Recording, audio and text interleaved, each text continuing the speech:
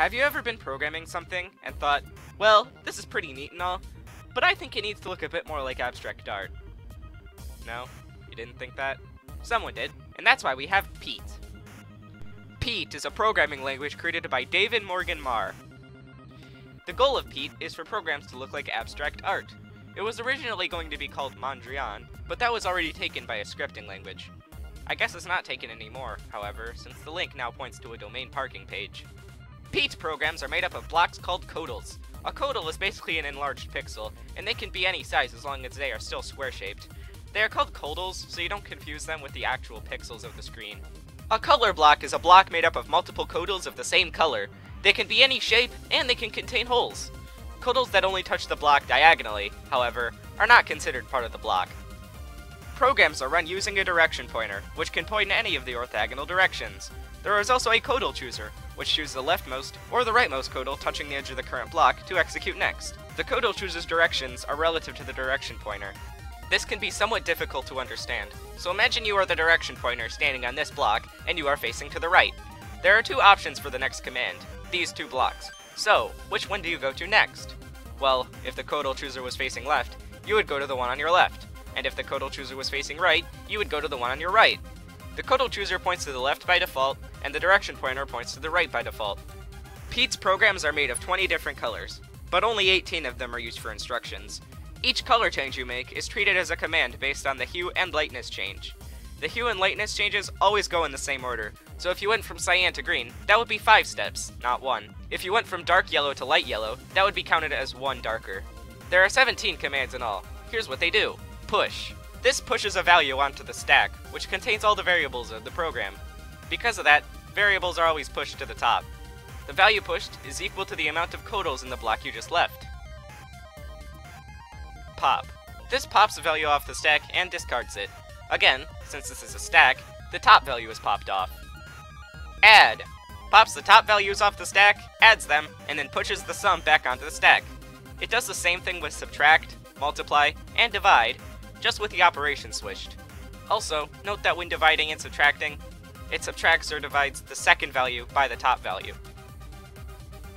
Mod. This divides the top two numbers in the same way as the divide operation, but it pushes the remainder. If the divisor is negative, the number pushed is also negative. Not. Pops the top value. If it's 0, it pushes a 1. Otherwise, it pushes 0. Greater. Pops the top two values. If the second value is larger than the first, it pushes a 1. Otherwise, a 0 is pushed. Pointer. Pops the top value, and, if the number is positive, it rotates the direction pointer clockwise that many times. If the number is negative, it rotates the direction pointer counterclockwise that many times. Switch. Pops the top value, and switches the direction of the codal chooser that many times. If the top value is even, that would make this very pointless. Roll. Pops the top two values off the stack. It brings the third value to a depth equal to the second value. It repeats this function as many times as the first value popped. Duplicate. Pops the top value and pushes it back onto the stack twice. Input number. Waits for the user to input a number and pushes it onto the stack. Input character. Waits for the user to input a character and pushes the Unicode ID of it. Output number. Pops the top value of a stack and outputs it. Output character. Pops the top value of the stack and outputs the Unicode character that corresponds to that number. There are also black codals, which control the direction of the direction pointer. When the direction pointer hits it, it rotates clockwise and it toggles the codal chooser. It keeps doing this until it's able to continue moving. If it gets stuck, the program ends. White codals are codals that do nothing! Well, if two codals are separated by white, then no operation will happen at all, so they are good for making your code easier to read. Now, let's look at some programs that actually do things. Here's a Hello World program. Isn't this the Hello World program for Piet? Well, yes, that also works. Both programs work, but that one just looks so much nicer. Now, let's go through how a program is made. Like my previous video, I'm going to make a program that just outputs the language's name. And no, I'm not going to try making it look like an actual Mondrian painting, even though someone actually did that. The first thing you would want to do is output the letter P, which has the Unicode value of 80. By the way, for common characters, the Unicode values are the same as the ASCII values. Anyway, we need to somehow get 80 onto the stack.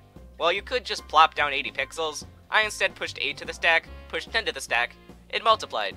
Next, we need to duplicate, since outputting a character pops it off the stack, and we'll need that value later. Next, we can print the character to the screen. Now we can push 7 to the stack, and subtract it from the second value on the stack, the 80, and we will get 73, the value for I. Now, we can duplicate and output. We can use the same method to get E and T. We just modify the already existing number on the stack until it reaches the value for each character, duplicate it, and then output it as a character. At this point, I decided to change the direction the program moved in. I made it move downwards instead of to the right. This wasn't necessary in this case, but it was when I made the Hello World program. Also, if you have any extra space left, you can use it to draw pictures and make your program look nice. I did this with my Hello World program, adding my channel's name into the image. If you see this video on a channel that's not Truddle1, this video was stolen. Remember the adding program I made in the last video? Well, I made it in Piet.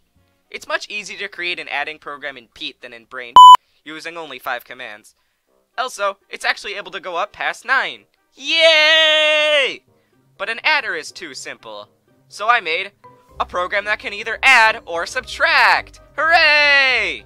This program makes use of the greater and pointer commands, which allow the program to take different paths based on what is inputted at the start. If you type a plus, it will add. If you type a minus, it will subtract. Anyway, if you want to use Piet yourself, you can download NPIET, as well as my programs, in the description. Thanks for watching!